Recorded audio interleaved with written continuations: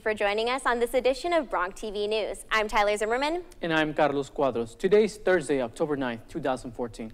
Coming up, we'll take a look at how the UTPA and UTB community has an opportunity to raise their voice and vote on the new colors and mascot for the new university. We will also tell you how a UTPA student is making a difference in the Catholic campus ministry through her cooking. We will also let you know how the sports team is doing and the men's basketball team is doing before the start of their season.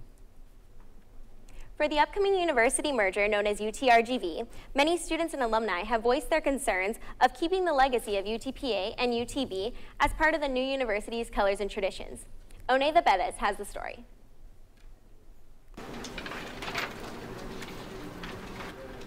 Students at UTPA are making a difference by taking the athletic branding survey.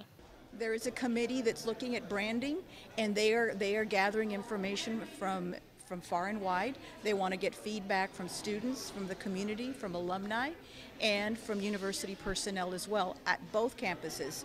And I think even beyond that, I'm not too sure how they're handling the RAC and how they're handling Stark County. But they are trying to gather as much input as they possibly can. The Athletic Branding Committee released their survey October 1st and lasted until October 8th. It was available for all students, alumni, and staff. If you're a student at UTP or UTB, I think it's very important to be involved in the decisions that are being made about your community and the school. So, especially as an employee here, I really wanted my voice to be heard. As a student, I think it's all right to vote, even like if it's just if you think it's not gonna make a difference, as long as we have a voice in it, it's I think it's a lot fair and better. The UTRGV survey was a simple process that could be accessed online. We have laptops available for the survey here at the library and then also at the student union.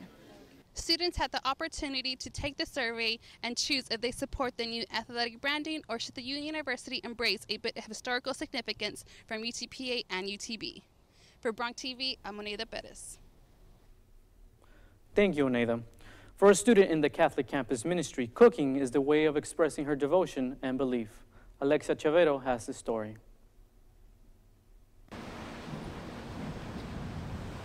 For one UTPA student, serving God is more than chapels and prayer. It's lending a helping hand to those in need of a warm meal. Put these out there. 26-year-old Amy Hernandez has found her purpose as a cook in the Catholic campus ministry. For Hernandez, growing up, her faith was just going through the motions. She never really felt the connection with her church. But the journey here wasn't an easy one. She needed some guidance along the way. Her better half, Joel Garcia, also a UTPA student, showed her she could find a home in the ministry and with patience find a way to portray her faith. Faith and love I think are some things that you can't force on people.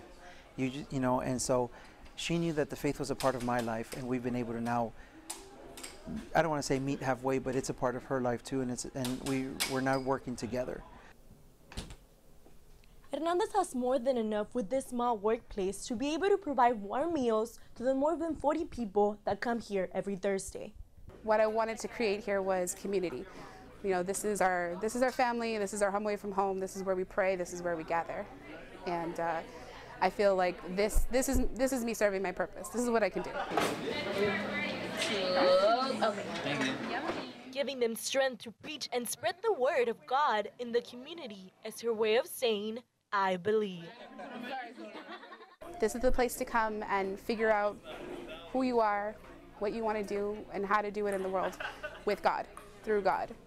For Bronx TV, I am Alexia Chavero. Basketball season is just around the corner, and the UTPA men's basketball team is certainly training hard to start the season off the right way. Dina Veta has the sports update.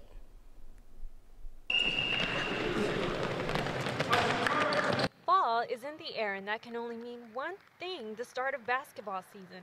And UTPA men's Bronx are back on the court ready to compete in their second year in the Western Athletic Conference. Head coach Dan Hipsher says the first few days of practice was about repetition. It's always an exciting time of the year for the kids to get out there on the gym and start competing against each other. And a lot of drill work now, so there's a lot of repetition going on, a lot of teaching going on, so it's a little slower than you might like it, but great to be out there and great to see the kids working. He's really looking forward to the conference play. Well, like anybody starting right now, you want to, win them all and play well, and I look for good things from this team. We've got good size, we've got some skill. It's just how it all meshes together and comes together. But we're a little bit young, but hopefully by conference season, I think we could be a pretty good team. The women's soccer team suffered their first conference loss of the season after falling 6-0 to the University of Missouri, Kansas City. The Broncs were outshot 20-5 by Kansas City as both teams were recorded 5 saves. The Broncs will be back in action on October 10th when they host the Chicago State Cougars. For Bronx TV, I am Dina Vetta. That does it for today's Newscast, Bronx. If you have a story idea, don't hesitate to let us know. Visit our Facebook page at facebook.com/BronxTVRadio. And if you want to know more about what Bronx TV and Radio has to offer, visit utpa.edu/BRTV. You can also reach us on Twitter. Just search for our Twitter handle, Bronx TV Radio. Use the hashtag StoryIdea to let us know what story you want us to cover. We want to thank you for joining us on this edition of Bronx TV News. I'm Carlos Cuadros. And I'm Tyler Zimmerman. Until next time.